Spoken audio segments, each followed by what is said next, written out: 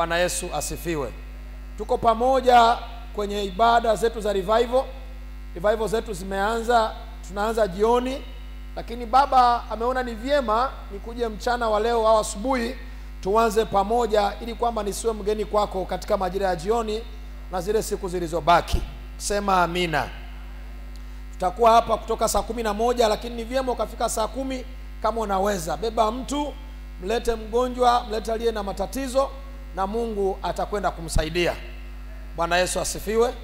Tuko mpaka siku ya Wednesday na Mungu atafanya miujiza mikubwa. Hakikisha kwamba usikose kukuja. Mlete mtu, mlete rafiki, mshawishi mtu aje katika kongamano yetu, na utakuwa baraka kwa huyo mtu mwingine. Bwana asifiwe.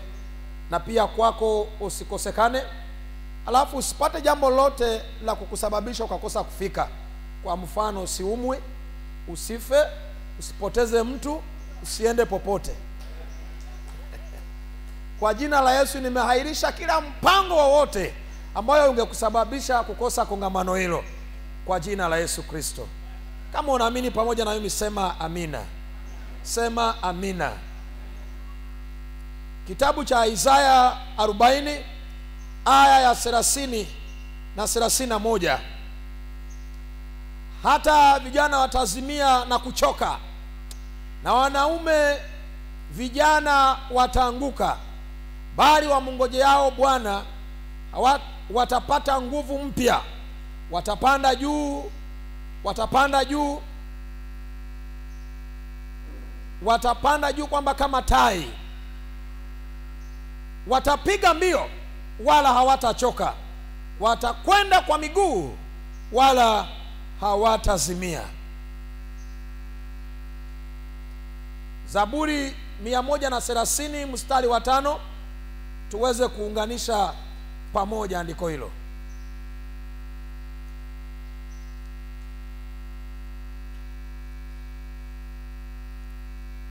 Nimemungoja Bwana, roho yangu imemungoja, neno lake limemtumainia.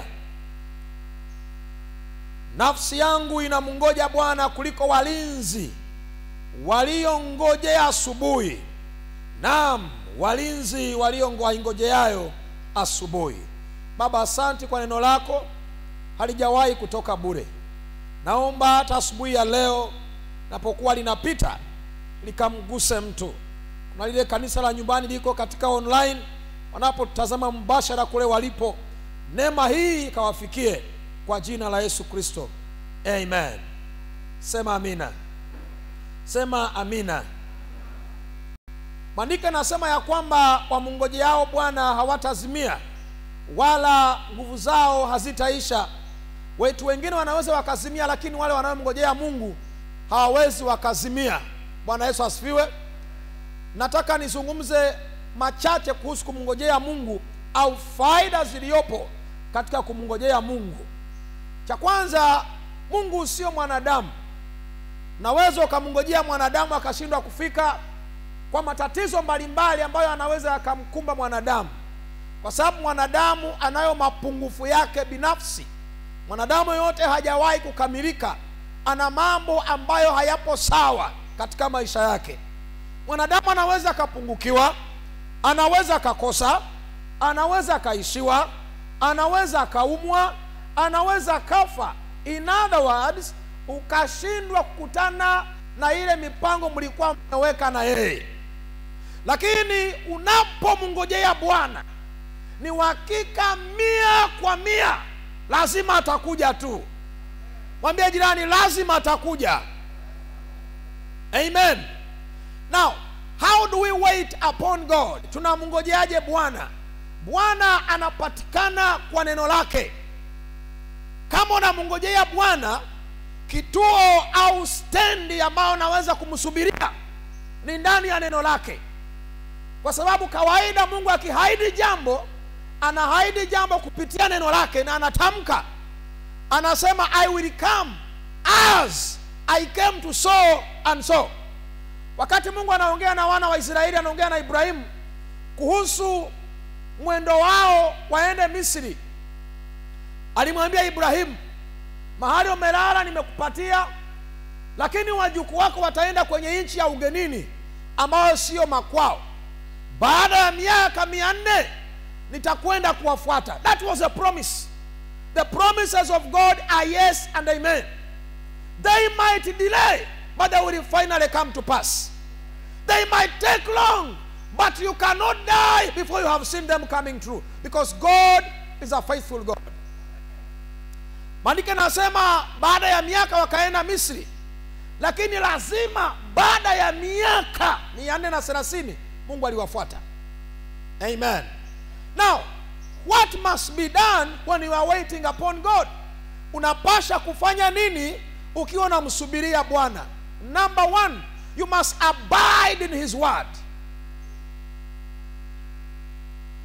You must abide in his word. Maandiko yanasema ya kwamba walipokuwa Misri wakimsubiria huyo Mungu aje kukutana na wao kama alivyosema, walianza kumulilia. Walipokuwa wanamulilia akawasikia, na alipowasikia akakumbuka neno lake. So as you are waiting upon God, you abide in his word. How do you abide in his word? By confessing it. Mungu alisema, Mungu alituahidi, Mungu alitupromise, Mungu alituambia, Mungu alisema. So walipokuwa wanamulilia Mungu, wakataja Mungu wa baba yao. That is the God of Abraham. Walipomtaja Mungu wa baba yao, Mungu akalikumbuka agano lake. That is by his word. Maandiko yanasema akaenda kwa Musa akamwambia, wacha na kazi zote uzifanyazo kwa sasa. Nimesikia kilio cha watoto wangu, nimeona mateso yao, nimelikumbuka agano langu. Agano lake ni neno lake. So whoever is waiting upon God must not be away from the word of God. Sasa kuna watu wanasubiri Mungu, wanamngojea alafu wana faint. Yaani kwa mfano, alimwamini Mungu kwa jambo fulani, kasubiri mwaka wa kwanza, mwaka wa pili, mwaka wa tatu hajaona muujiza, alafu anakata tamaa, anasalimu amri, anaondoka. The reason why hao watu hushindwa kumuona Bwana kwa sababu hukaa nje ya neno. Unapokaa nje ya neno, kuna changamoto hutaweza kuzistahimili. Praise God. There are some challenges you won't be able to conquer them when you are waiting upon God.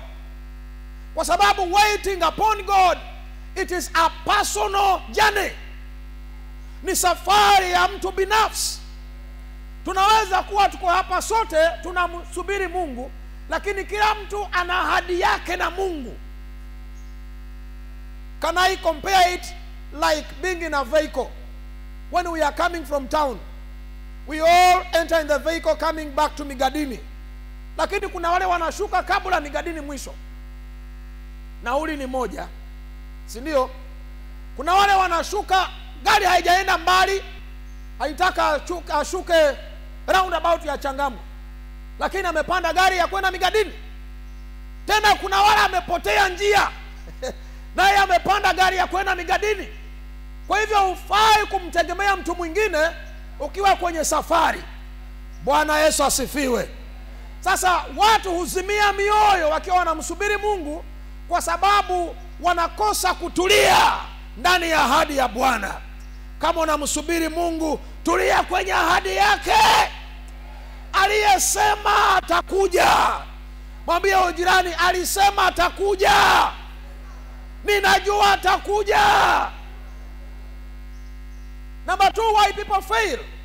Watu wengine hufikiria kwamba we are on the same standard. Tunaweza kuwa tuko sehemu moja, tuko pamoja, tunaishi pamoja, lakini tunaoperate kwenye ngazi tofauti kulingana na ahadi zetu tulizopewa. Kuna wale Mungu itaonekana kwao amekuja haraka. Kuna wale wengine kwao itaonekana kama Mungu amewasahau. Lakini Mungu hawezi kusahau kwa sababu si mwanadamu. Kitu kingine, Inaweza kuwa nilianza kumngojea Bwana nikiwa Nairobi. Amen. Kwa mipango yake isiyojulikana, kwa sababu hahitaji ushauri wa mtu ni yafanye jambo, alafu akakwambia nenda Migadini. Ukafika Migadini, kamkuta mwingine na yeye amengojea kipindi cha miaka 4. Sasa yeye hajui Nairobi wamengoja miaka ngapi. Wao unavyotendewa ukiwa Migadini, anasema inaonekana huyu Mungu ana ubaguzi. Mwambie jirani, hujui nimengojea miaka ngapi muujiza huu? Mbona usimwambie mtu? Paza sauti zaidi ya maski. Mwambie, hujui nimesubiria Bwana kwa miaka mingapi. Kwa hivyo usiniige. Kuna watu wamekesha miaka. Kuna watu wamefunga miaka. Paka katoloni kwenye sehemu za maombi wanavyumba wanajulikana. Sasa akija kutendewa kesho, usiige huyo mtu, maana hujui amesubiria kwa miaka mingapi. Sasa challenge inakuja hapo. Watu wanazimia. Anasema mbona mimi nimeomba sijajibiwa? Mbona mimi nimefanya hivi sijajibiwa? Bwana Yesu asifiwe. Sasa maandiko nasema ya kwamba vijana wataanguka. Wenye unaona wana nguvu wataanguka if hawajakaa ndani ya ahadi za Mungu. Kila aliyeketi hapa iko ahadi Mungu aliongea juu ya maisha yako. That's why you are here. Amen. Kila mtu aliye hapa kuna ahadi ya Mungu juu ya maisha yake. That's why hujafa. Mungu hawezi kuruhusu ukafa kabla ahadi zake juu yako hazijatimia. Mungu alimwambia Musa wakiwa jangwani, akamwambia watu wamenichosha, nataka niwaue wote. Musa akamwambia, baba, watu watasema wewe huna nguvu. Uliwatoa Misri, umekuja kuwaua hapa jangwani. Watasema wewe ulikosa nguvu ya kuwaingiza Canaan, maana that was the promise. Mungu akasema kama ni hivyo nimewasamehe. I declare to you, you will not die on the way. So Mungu hawezi kutoa ahadi ya uongo. Maandiko nasema ya kwamba hawai wala hachelewi, maana ahadi zake ziko pale pale. Na maandiko nasema wamngojao Bwana watapata nguvu mpya. Praise God. Now, number 3, when you wait upon God, He will feed you on His word. Atakulisha kwa neno lake. Zaburi 103, Psalms 103 from verse 3, 4 and 5. Zaburi 103 verse 3, 4 and 5.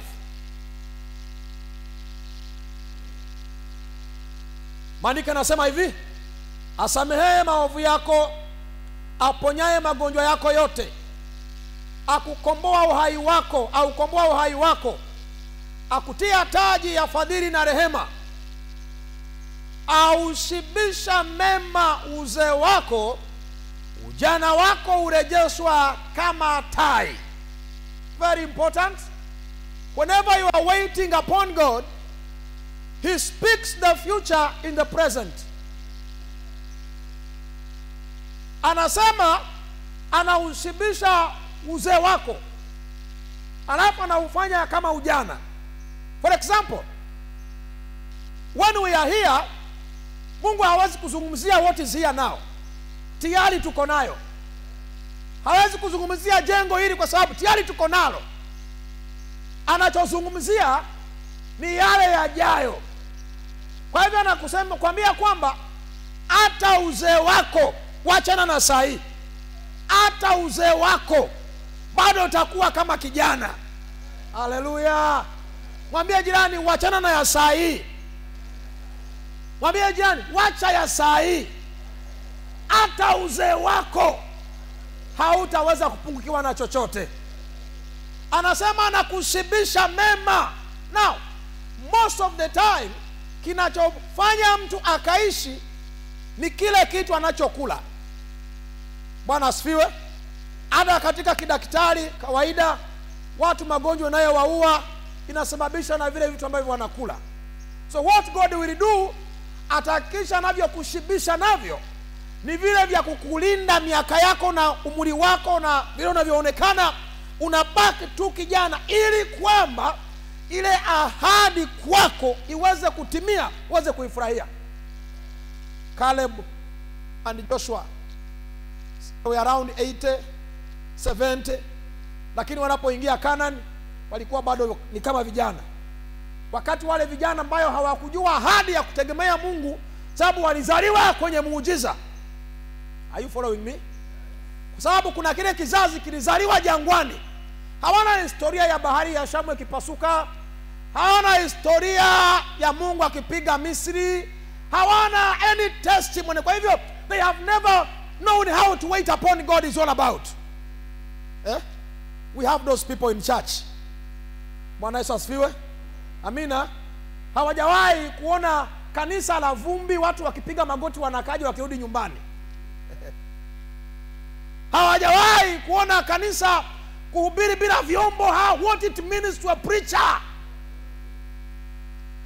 Hawajawahi kuona kanisa likivunjika watu wote wanaenda, mchungaji na mke wake na wazee wawili wanabaki na hilo kanisa. They don't know. Sasa kulikuwa na kizazi hakijawahi kujua, wanasoma tu kwa vitabu. Kuna sanduku hapa ina fimbo, ilifanyaje? Kuna mzee mmoja alinyosha hiyo fimbo juu ya maji, maji yakapasuka ikawa njia. Mpaka wana doubt ile muujiza ya Mungu. That was a generation. But there was another two men there who were the eyewitness of that miracle. Caleb and Joshua. Bwana Yesu asifiwe. Walikaa kwenye ahadi za Mungu mpaka wanaingia Canaan, kile kizazi ambacho akikuwahi kutest miujiza ya Mungu ya kumngojea. Wanasema, wanamwambia Yoshua, Bwana Yoshua, tafadhali tufikirie kama unapeana ardhi, tusipewe upande wa milima, tafadhali. Caleb and Joshua, Caleb akasema, Musa, nikatie kipande cha mlima kule juu, kwa sababu nasikia nguvu zangu niko kama vile nilivyokuwa na miaka 40. When you wait upon God, you will renew your strength. Hii miaka, kutembea kwa miaka inakuwa ni hesabu, sio issue. Sasa kuna watu wengine miaka inavyotembea inawapa pressure, they don't wait upon God. That's why we have many birthday parties, we don't know the age. Tunakwambia, pastor, leo birthday yangu niombe. Mwanangu umefikisha miaka ngapi? Mungu ameongeza mwaka mmoja. Kwa miaka ngapi? 1 year has added unto me. But they don't tell the balance. Why? Because to them, miaka, hesabu ya miaka inawasumbua, because they are not waiting upon God. But when you are waiting upon God, kutembea kwa miaka na hesabu tu kwa vidole, now I'm 70. But in my strength, it's like I'm beginning now. Now I'm coming to 80. Lakini navyojihisi ni kama nilivyomaliza high school. That was Caleb. Yeye analilia vile vitu vigumu because alikuwa ameshalishwa na Bwana, ameshibishwa na Bwana, nguvu zake ni kama tai. Anasema, I can run to and flow. May that be your portion in this season. May that be your portion in this season. May that be your portion in this season. Then the Bible says, anarejesha upya kama tai. Tai ni ndege, lakini ana asili ya mnyama. Ndege kawaida hutegemea matunda na mbegu pamoja na vitu vilivyokufa, lakini tai ana asili ndani yake sawa sawa na simba. Anyway, Yesu alipokuwa anahubiri alisema kwamba tuwe watu bila hatia kama njiwa, alafu tuwe werefu kama vitoto vya nyoka, alafu sisi ni kondoo.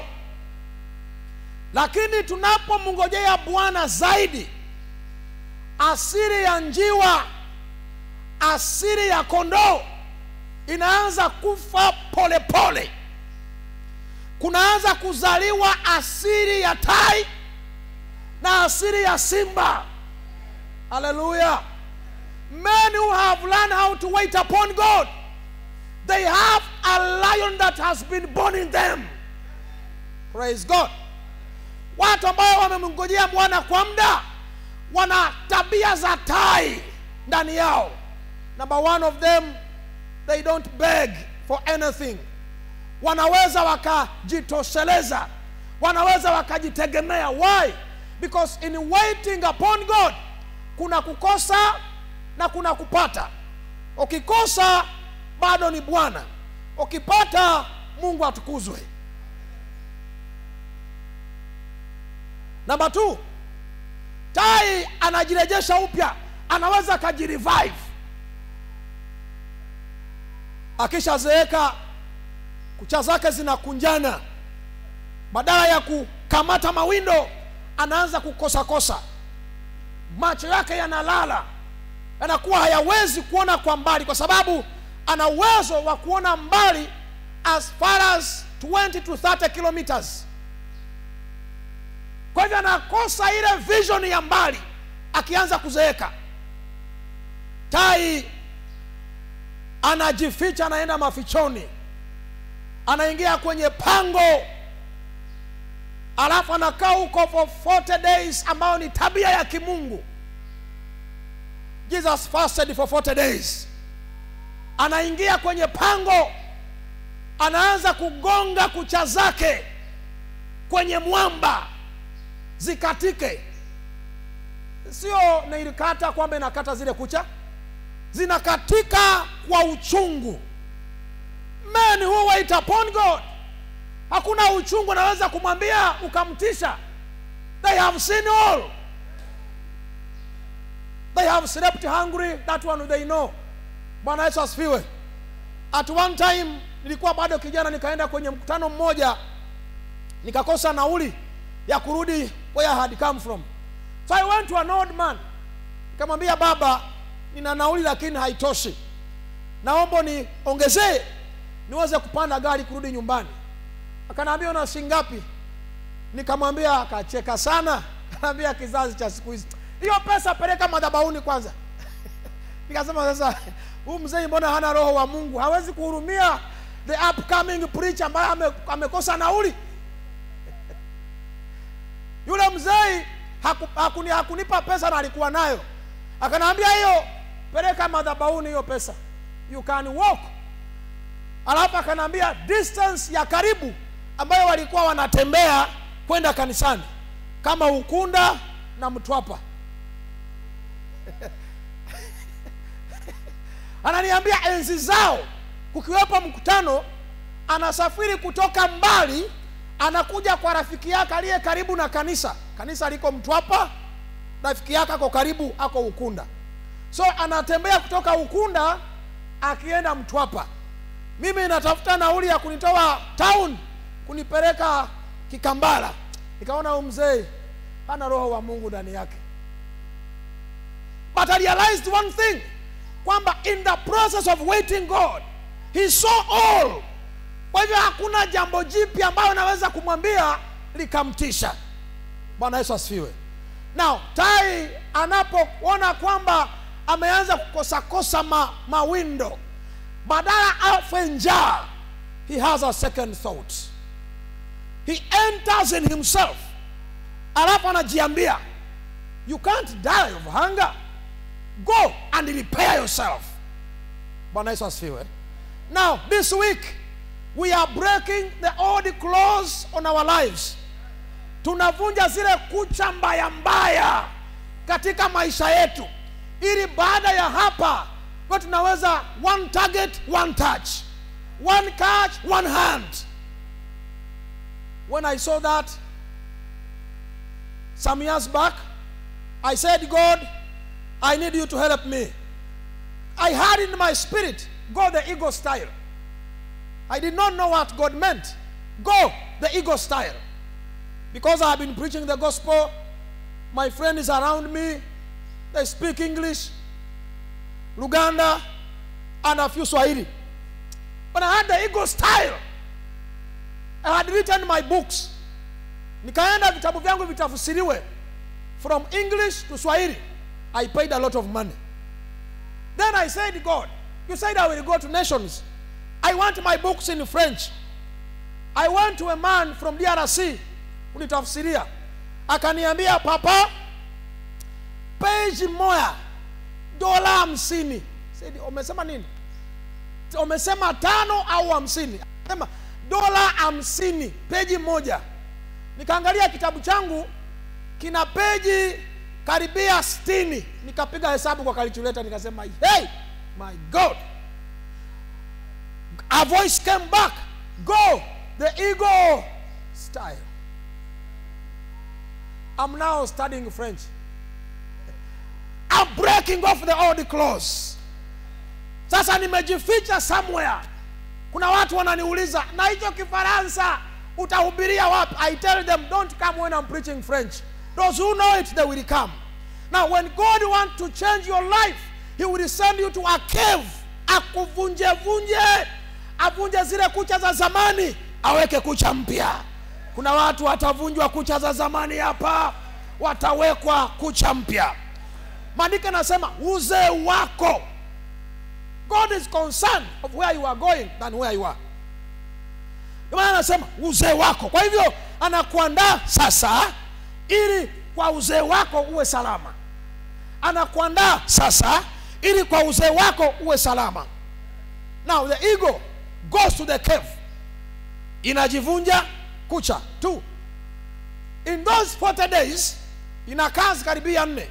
Inavunja kucha, inakwangua macho yake. Yanaanza kutoka machozi ili kwamba ile mboni yake ipate vision mpya. Bwana asifiwe. You know, one of the weapons that God gave us in life, it is the power of the vision. Maandiko yanasema kwamba watu wakikosa maono wanakufa mapema. So what God does, anakupa maono, lakini kama umeuacha kuona maono, then you are dying soon. Because you have no reason to live. When we speak of maono, manabii wameharibu hiyo kitu. Bwana asifiwe. Mtu akiona ndoto anakimbizwa na ng'ombe ati hiyo ameona maono. No. A maono, it is a plan that you have. Triple of the years you have ahead of you. Are you getting me? Kwa mfano, ukiwa na miaka 40, maono ni ile picha uko nayo ya miaka 120 mbele yako. Hayo ndio yanaitwa maono. It is the future plan. Now, kama kwa sasa hivi maono yako yameshuka, hauoni vizuri, uliza jana, unaonaje siku hizi? Muulize, unaonaje siku hizi? Yani badala uone miaka 120 mbele, unaona 5 years. Mwambie jirani, you need a cave. Yani kwa mfano, kama kwenye maono yako huoni wajukuu wako, unahitaji cave. Kama unaona tu hapo lipo, unaona tu mtoto wako amemaliza form 4, unaona form 4, unahitaji tabia ya tai ndani yako. Uone huyo mtoto baada ya form 4 ako university, baada ya university umeattend graduation yake, baada ya hiyo umeattend wedding yake, baada ya hiyo umewasindikiza wakija kudedicate mtoto mjukuu in the church. You are somehow seeing. That's why the ego goes to the cave to work on the vision. This week we are working on the vision. I said we are working on the vision. We are working on the vision. Let me show you something. What we are going to work on. 1, we are going to change the way we see things. Because when you wait upon God, anakulisha neno. Neno lake ni taa ambayo inamulika yajayo kabla hayajakuja. All right? Now, when we shall be here in the course of the week, this is what we are going to see. We shall stop seeing vehicles outside the church, but we shall be seeing vehicles in the underground parking. Come on. Are you getting what I'm saying now? Now, you are no longer seeing the parking outside the church, but you are seeing the vehicles in the underground parking. Now, when you see that, you tell death, you can wait until I park my vehicle in the underground parking. Hiyo ndiyo inaitwa kwamba watu wangu wanaangamia kwa kukosa maono, lakini mwenye maono hawezi kufa. That's why Caleb could not die in the wilderness. He saw the mountains. Akiwa Misri anaona milima. Akiwa bahari ya Sham wanamaliza kuvuka anaona milima. Wakaenda kuchunguza ile nchi, akaangalia, kasema hivi nikijenga gorofa kama hapa, naulizana na Joshua, hivi gorofa yangu nikijenga kama hapa sinaweza kufanikiwa, na shule tukijenga hapa. Tukamwambia sawa. Wale wengine ambao hawana maono wakarudi wakasema nchi tumeiona lakini haikaliki ile nchi. Like today, watu wamekosa maono. Every talk 2 minutes corona, 3 minutes China, 4 minutes sanitizer, 5 minutes corona, 2 minutes gani ya kupima, 4 minutes. Yani you don't understand what they are seeing. Ask your neighbor, what are you seeing? Now, tunaenda kuvunja ngome ambazo zimejipanga kwenye akili. So the ego goes to the cave, hides itself 40 days, inavunja kucha, alafu ina concentrate na vision yake. What you see is very important. Amen. What you see is very important. So you start to claim what you have seen. Sasa ile ego ikimaliza kurudisha upya the sight, it deals with the feathers. Inaanza kushughulikia mabawa. Strength now. After we have seen where we are going, we start to work on our strength now. Praise God. We start to work on our savings now. Because you can't be a billionaire when you have no investment. You can't be a billionaire, you cannot have the church where we are parking our vehicles in the underground when you are not employed. Come on. We start now to think in that church, what should we do next? We put a university behind. In that church, what should we do? We put a Bible institute behind. Because we need knowledgeable, rich pastors. Kabaya. Hey! So if you see what you are seeing, you refuse to die. Hata Mungu naweza kumwambia, Baba, najua ninahitajika nikuje, lakini naomba niruhusu, naona jambo hapa. Let me finish this. Hezekiah turned to the wall and he showed God a song he was going to sing for God. And he told him, the death cannot praise you. There is no praise in the grave. Father, if you heal me, I have a song for you. He saw it. And God spoke to Isaiah, hey, hebu nenda muongeze miaka 15, amalize huo wimbo, alafu ndiye akuje. Bwana Yesu asifiwe. Wao. Na siku ya leo pia unaweza mtolea Bwana. Useme vile nimebarikiwa, nataka nimtolee Bwana sadaka yangu. Na unaweza toa sadaka yako ukitumia M-Pesa till number 5317957. Na pia waweza tumia paybill number 763766. Account number yake ni 919141. Na pia unaweza enda kwa Equity account na pia ukaweka sadaka yako hapo, na Equity account number ni 0250290403 na naamini ya kwamba ukiwa hapo nyumbani hizo namba unaweza zisoma kwa screen, na najua kwamba ukimtolea Bwana umtolei mwanadamu. Mungu tunapomtolea sadaka zetu anabariki maisha yetu, anabariki nyumba zetu, anabariki maisha yetu kwa utukufu wake mwenyewe, katika jina la Yesu Kristo.